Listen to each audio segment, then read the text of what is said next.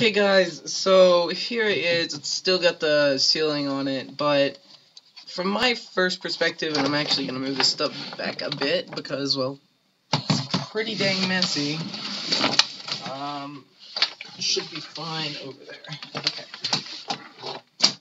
And there goes my mouse. Okay. Should be plenty fine. Okay. Sorry. Alright.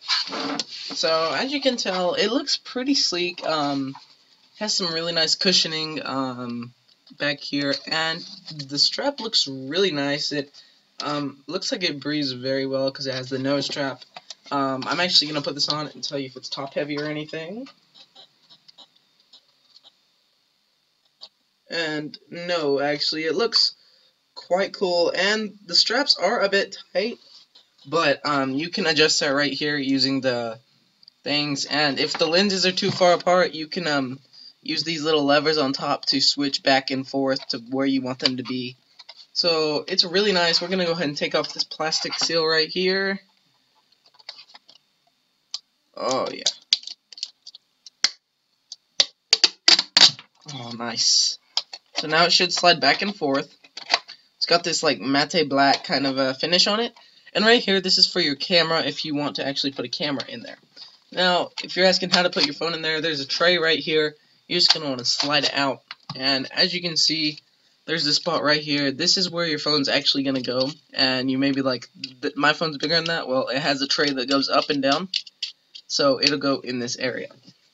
So once your phone's in there, you can actually reroute your audio cables to come out the side. So as you see, I'm going to put it back in here.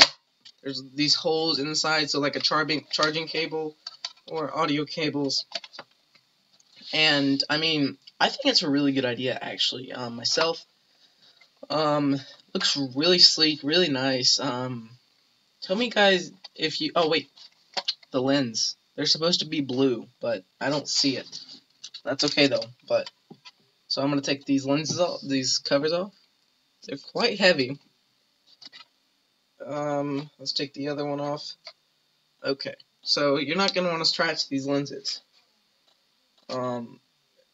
It does look quite good on the inside. I can't really get it for you that much, but you can see the reflection of the screen. But I'm gonna set this down. We're gonna review the controller. So it comes in this little box. I just dropped this out of the container. This is the controller. Now, my cousin Brandon said it could hold like this or like this if it was a shooter game. I'm not sure if it's that capable. It is really cheaply made, but it has a power button, a at button, I don't know, an A, B, and C button. So I'm not sure actually. It looks just like a Wii nunchuck, and it takes a AA battery, I do believe.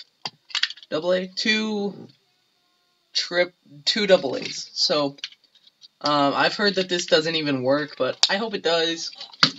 In the packet, we also get a couple of extras.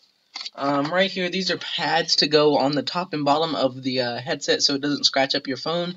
The headset tray, I mean. And it also comes with a green microfiber cloth, if I can find it. I already took it out on accident. But it looks like there's a couple of instructions here. Yeah. They're all in Japanese, which is fine, I guess. I don't know.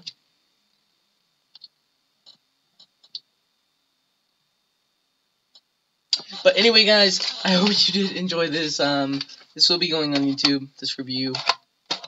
So, hope you guys enjoy. I'll see you in the next one. Bye.